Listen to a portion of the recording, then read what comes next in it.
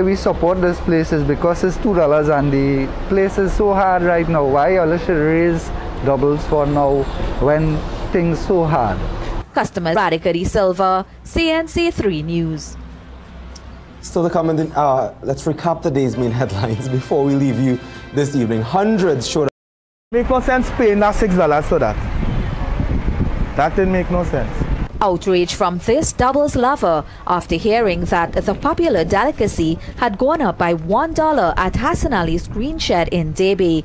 I'm not businesses what to do, but they should really be considerate of the people, that their customers and their loyal customers that come to them.